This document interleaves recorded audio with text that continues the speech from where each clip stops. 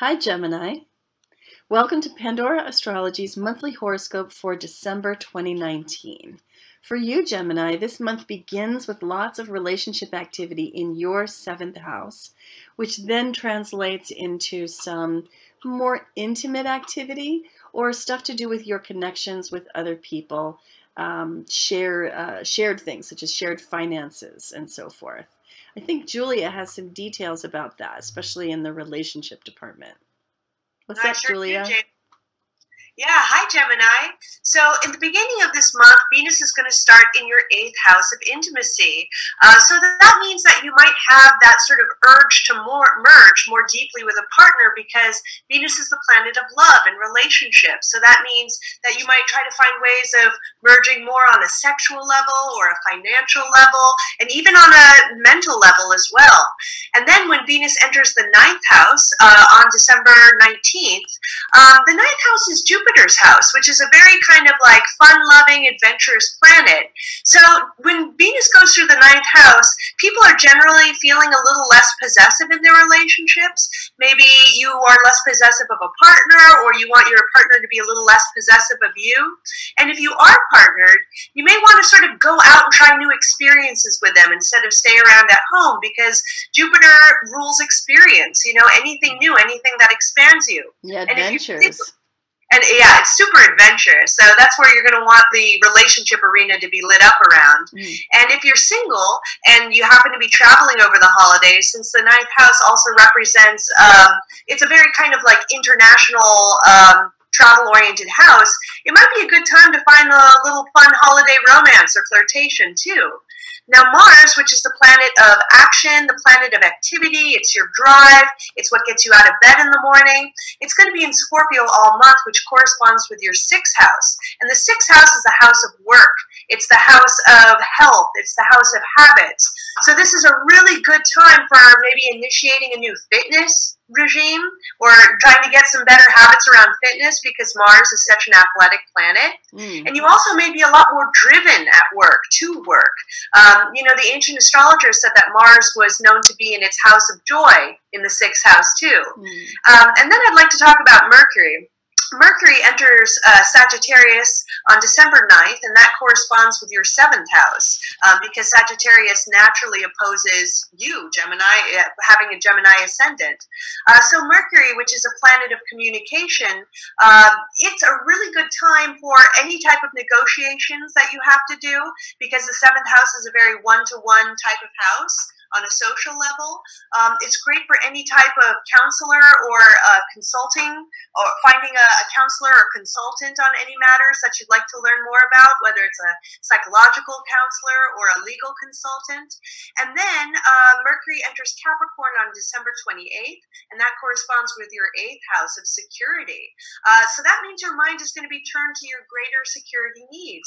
Maybe thoughts of like how you can reduce your debt, your debt too, because that eighth house is also corresponds with shared resources of all kinds.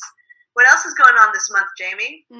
I love that you're mentioning Mercury, because Mercury is such an important planet to Gemini, and I'm just thinking, it's such a relief just that Mercury retrograde is over. Oh my That God. Mercury retrograde of last month, wow, what a doozy, right, Gemini? Oh man.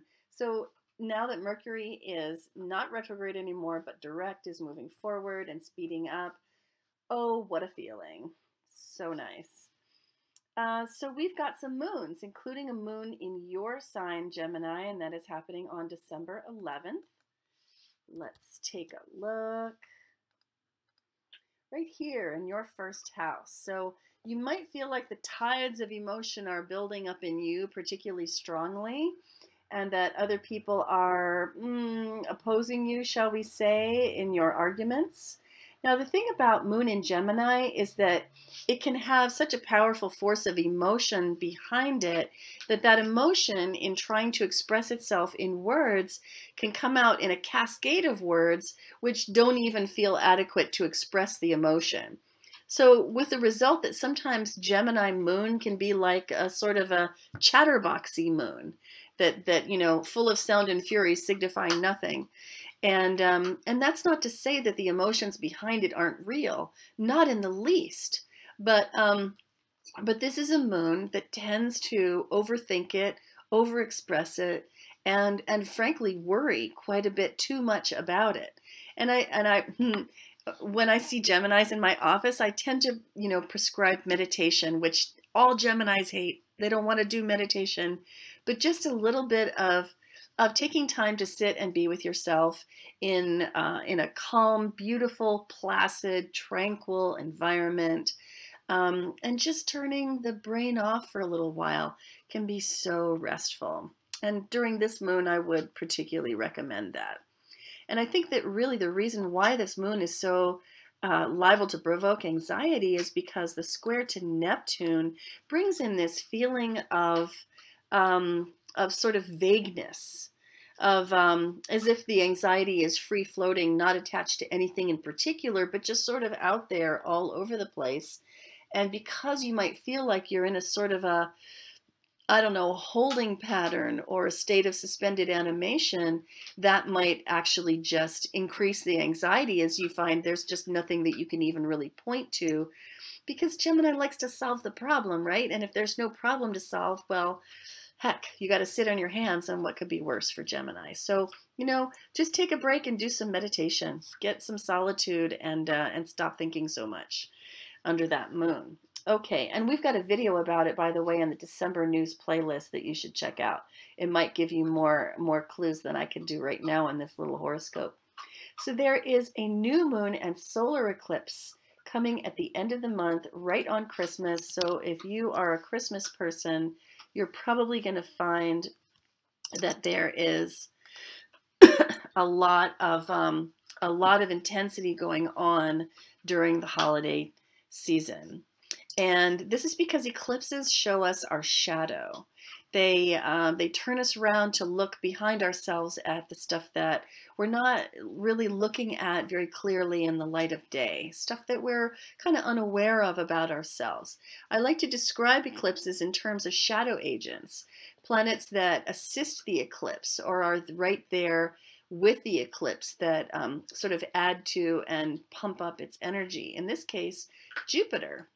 So Jupiter is kind of cool to have in the mix because it suggests that even though, eclipses are dark, we can grow from that. And particularly falling in your 8th house, there could be some powerful energies exchanged between you and other people because this is a house of sharing.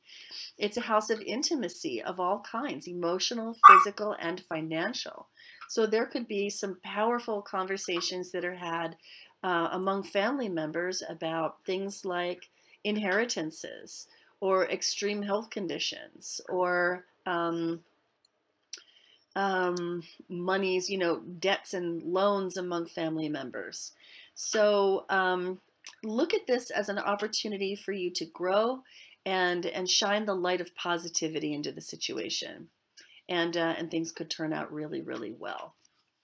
Goodness, I haven't said much about that Jupiter, but I just want to say I'm really a fan of Jupiter moving into Capricorn, which it's doing this month for the first time in about 11 years, 12 years. It's not been in Capricorn for quite a while. And it's got this 12-year cycle, so it moves into Capricorn every 12 years. And Capricorn being the sign of career and structure and authority and self-discipline, Jupiter is going to trigger a growth process for all human beings in those ways while it's in Capricorn.